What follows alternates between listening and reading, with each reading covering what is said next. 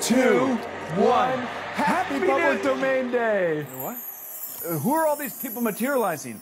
Are they Avengers? They're characters who became part of the public domain in 2024. Is that Mickey Mouse? Yes, it's an early iteration of him from the Steamboat Willie cartoon. We can't use the modern version of him, though. That copyright hasn't expired. Why does this matter? In 1998, companies lobbied for the Copyright Extension Act, which allowed companies like Disney to extend the copyright of certain characters before they become public domain. Like Mickey here. Just like Mickey. In fact, some people even jokingly referred to it as the Mickey Mouse Protection Act. So now we can use the early iteration of it. Yeah, I can have him cross the Delaware. He can play drums in a band. He can even attend a birthday party and sing the happy birthday song, which is also public domain. What can't you do? Well, for one, we can't mislead viewers into thinking that a video featuring this version of Mickey Mouse is a Disney production. That shouldn't be a problem with our budget.